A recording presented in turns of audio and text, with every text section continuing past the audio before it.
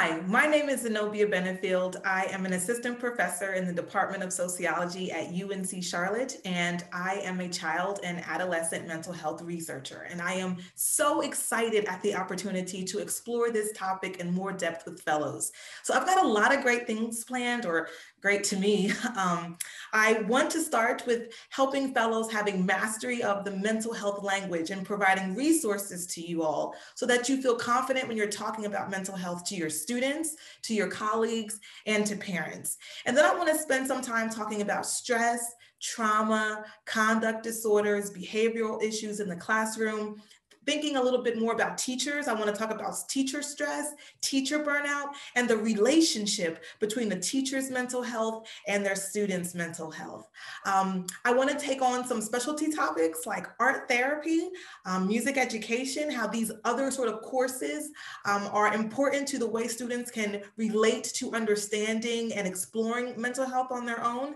And I'm even really excited about the opportunity of thinking about non-traditional students, right? So our ESL population or our students in special education. So if you're sitting there and you're thinking, oh, that sounds wonderful, but maybe it's a little bit over my student's head, trust me, this is for everyone.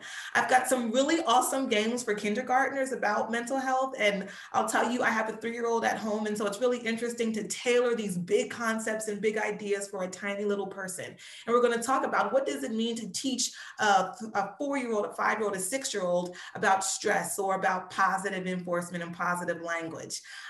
We've got examples and I've got activities for middle schoolers, some really excellent novels that children are able to identify with for a multitude of reasons, but there are some small mental health themes that teachers are able to pull out as they're doing those lessons.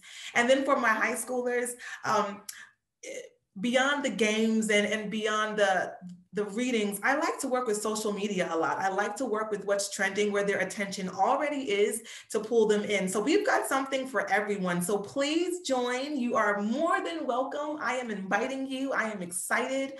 And I can't wait to have a really great semester. Take care, guys. Bye.